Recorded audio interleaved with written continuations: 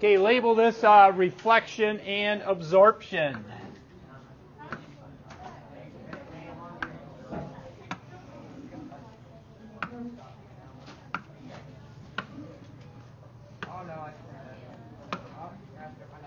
When light strikes a surface, it can do one of two things. And this goes right back to the idea of the absorption and reflection lab. Okay, one, it can reflect, or two, it can absorb. So this light can reflect, or it can absorb. When you did your, You got a pencil I can borrow? no. Oh, that's the thing. When you guys did your lab, excuse me. When you guys did your lab, you had black paper, white paper, and aluminum foil. Of the three, which one theoretically should have shown no absorption?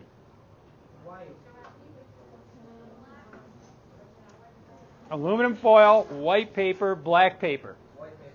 Of the three, which one should have shown no absorption? Aluminum foil. In the lab, we said aluminum foil was 100% reflection. So what percent was it absorption? I have a question. Just hang on, answer my question first. What percent absorption was it? 0. White paper was pretty high reflection, very little absorption. But black paper, on the other hand, had the highest percent of absorption. Therefore, it had the lowest percent of reflection. The thing to remember,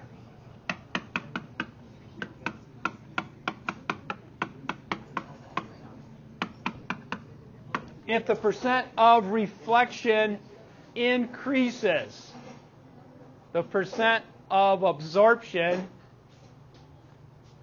decreases.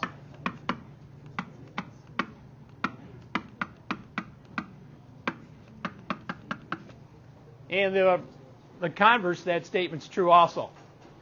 If absorption increases, reflection will decrease. So if I have something that's 75% reflection and 25% reflection, what's the absorption? 25%. What's the absorption here? 75%. Those two values have to equal 100. Those surfaces are either going to absorb or they're going to reflect. When we did the lab, there's one more key piece of information. And again, it's kind of what you've experienced like during the summer and the changing of the seasons.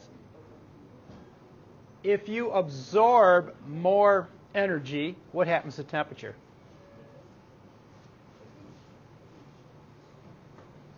The higher the absorption rate, what should happen to temperature of that material? It should increase. So if you were given two reflection percentages, which one would you see the highest temperature change?